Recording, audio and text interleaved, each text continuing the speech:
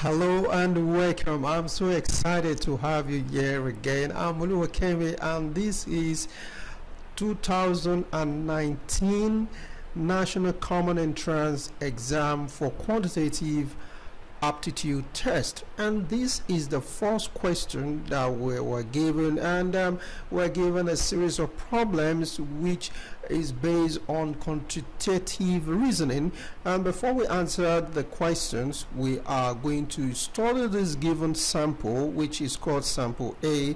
We're given two sets here in this sample, so we're going to study how these numbers are related. Like for instance, in the first set, let's say this is set A, we can see that we have four different numbers positioned in the four corners of this given object. Okay, so the same with the other set. Let's say this is B and this is C. All right, so one thing that I want you to understand first is that in quantitative reasoning, it is usually it is a way of testing your skill or knowledge on the arithmetic operations, like for the multiplication, then we also the division, the addition,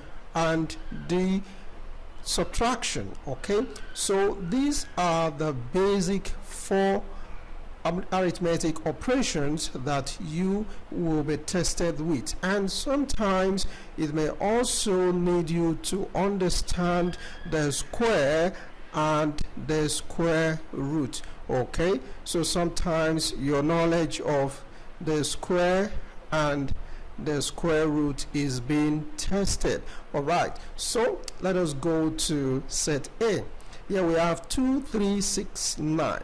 So how are they related? Is it that when you add okay, let's look at multiplication. When you multiply 2 by 3, we get 6. Okay, so we're going to test that in the other set.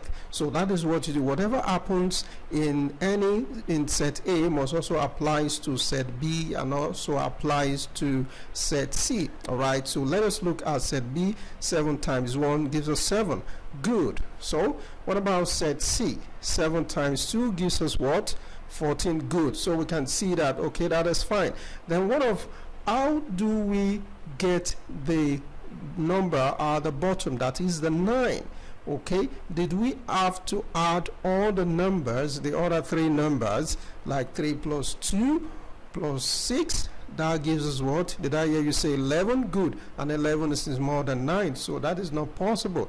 All right, so what can you oh, you found out. Good.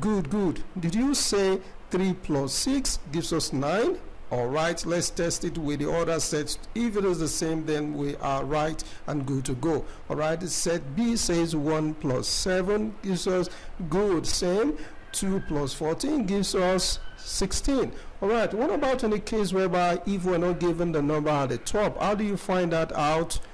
Oh, did I say 3 divide? So this 3 will divide 6, which will give us 2.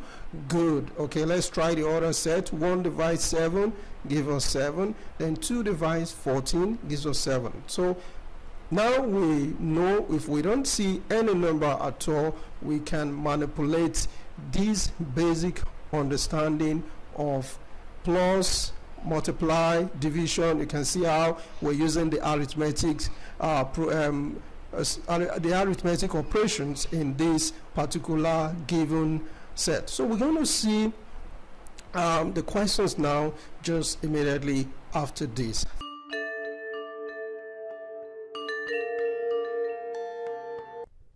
So now let us take a look at the three different questions. Since we already know that 5 times 4 gives us 20, and remember that we said it is the addition of these two numbers, that is 4 plus 20, that will give us the number at the bottom. Okay, so 4 plus 20 gives us what? Did I hear you say 24? Good. So the answer option C is the right answer. So it is as simple as that. Alright, so for question 2, 7 times x, what are we going to multiply 7 with that will give us 21? Wow, how do you get that? Alright, so we're simply going to divide 21 by 7 so that we can get the number here. Alright, so 21 divided by 7 will give us what? Did I hear you say 3? Good, you're correct. So let's check the answer option. Answer option D is the right answer. What about question 3? Alright, so this, what with an unknown number multiplied by 13, that will give us 13. So what is that number that we're going to multiply by 13 that will give us 13? Oh, you already say 1. Good. So what is our answer? Answer option E is the right answer. Alright, so you can see that is that easy to you can see that it is that easy to be able to figure out. Alright, see you in the next question. Bye for now.